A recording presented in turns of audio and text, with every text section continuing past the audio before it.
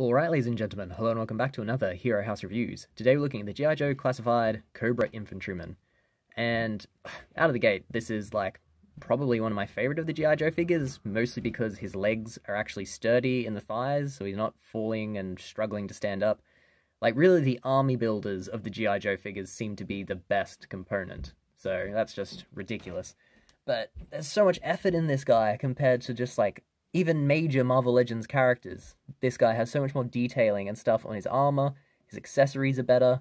I mean, yeah, the amount of effort and work that has gone into what's just a generic trooper is insane.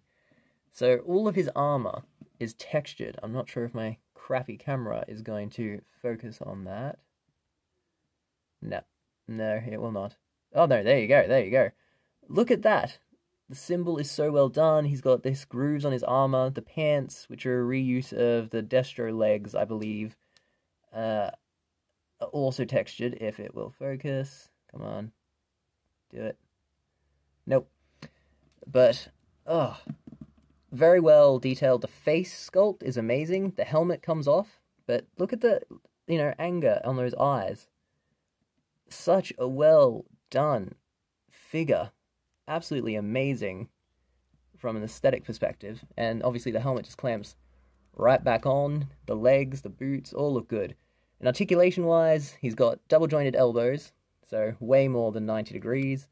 A little bit of a butterfly joint built in, can get to 90. Has a bicep swivel. This is soft plastic, his harness. So it doesn't really hinder his movement too much, apart from his chest crunch.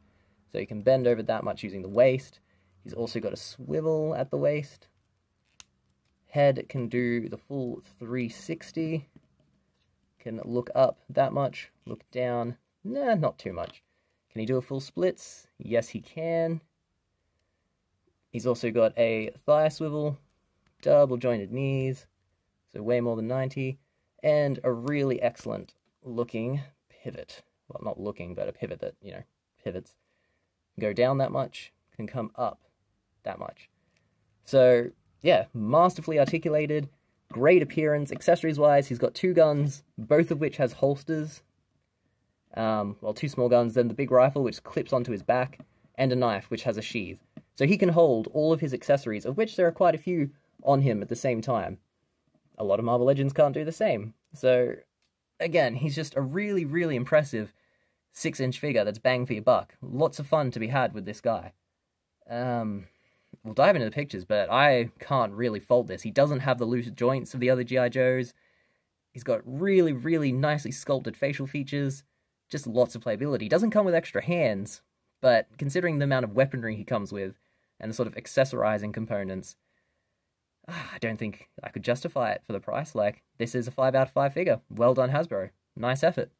Let's dive into the pictures and wrap this up. One sec.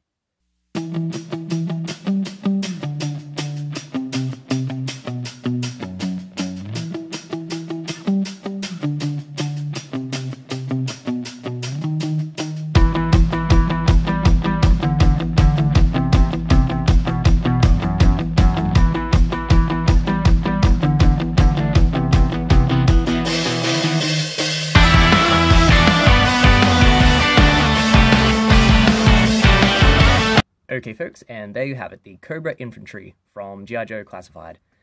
Yeah, really, really strong entry into the line. Perhaps one of the strongest entries, if I'm being honest. I mean, he doesn't have the floppy legs that so many have been plagued with. He does have some balance issues with the feet, but it's not huge. And then he's got a really good sculpt, great accessories, all of which he can have on him at the same time, which is awesome.